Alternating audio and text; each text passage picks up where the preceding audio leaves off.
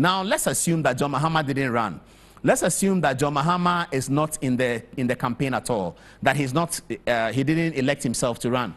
This is what we're going to have. If Kwesi Botcway had run as the #1, with Haruna Iddrisu running as #2, I have to tell you, this is a deadly ticket.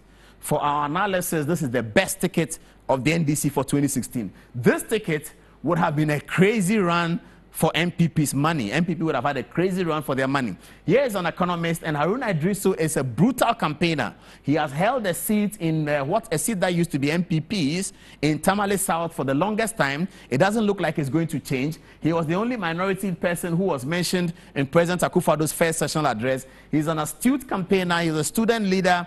He's a brutal politician. And he would have given that impetus to the ticket. And Kwesi Botcway, as the lead candidate of the ticket, with such superior background in economics, this one, for us as news people, this would have been the real ticket that would have put Ghana on the map. Kwesi Botcway, Haruna Iddrisu, Akufo-Addo, Mahamudu Bawumia, that would have been awesome. I mean, that would have been such a great battle. It would have been like America's election in 2000. This would have gone all the way to the wire. I would have counted the votes and counted the votes and never finished counting, because this one, we have to look for a ticket like this, where a great minority ticket comes with a great majority ticket. This one will go beyond arresting attention. This one will dominate attention.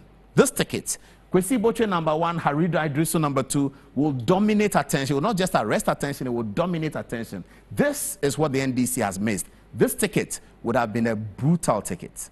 Let's see what happens next. This is the academic part of our conversation. And assuming that we had John Dramani Mahama and Dr. Kwabena Duffour, what would have been the strength and the weaknesses of that ticket?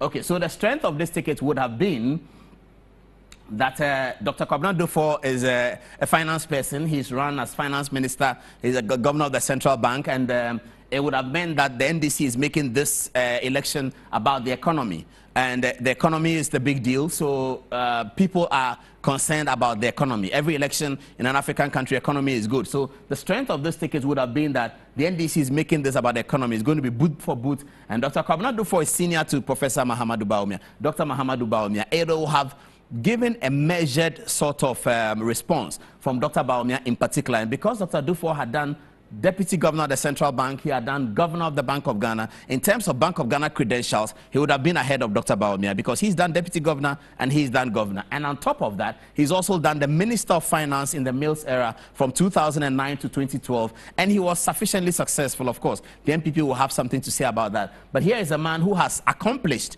in the area of financial technocratic positions that had been held. And so in terms of considering him and Dr. Bawumia, would have been maybe a better match, not an even match, but a better match. The weaknesses of this one would have been that the NPP are going to say that Dr. Kwabena Duffour is on trial and that issues about Unibank are in the court. But as far as the court is concerned, Dr. Duffour also has quite a bit to say, and that would have been in the opportunities level. In the opportunities, Dr. Duffour will now be able to speak about the things that his lawyers are saying in court, will now be able to address his own innocence, will now be able to make accusations against the government. He would have been able to present himself as a martyr for the banking crisis, and that could have been significant. And the opportunity of Dr. Duffour is, as you look at the figures, he would have gone to Ashanti region, his home region, and mounted a ferocious campaign for the party. The threats of the Dr. Duffour tickets would have been that the MPP in power could have sort of done some rigmarole around the trial in court, and maybe they would have changed the dimensions, frustrated him, call him to the CID, call him to the Yoko all the time in connection with the court case. Those would have been the threats against Dr. Duffour's ticket. But this ticket would have represented the NDC considering the election as an economic battle, as opposed to the one we have, where the NDC appears to be considering the election as an education battle. Let's go to the next one and let's see quickly what we have. So we also have another ticket that is crazy. Goosie Tanoh and Isaac Adongo as #2. Can you imagine that? Can you imagine that ticket? Augustus Goosie Tanoh, articulate man, he does have some skeletons in his cupboard. He left the NDC and joined and formed another party, came back. Torniedo accused him of corruption in the cassava deal, etc., etc. But what you can't take away from Goosie is his level of articulation and his ability to convince people.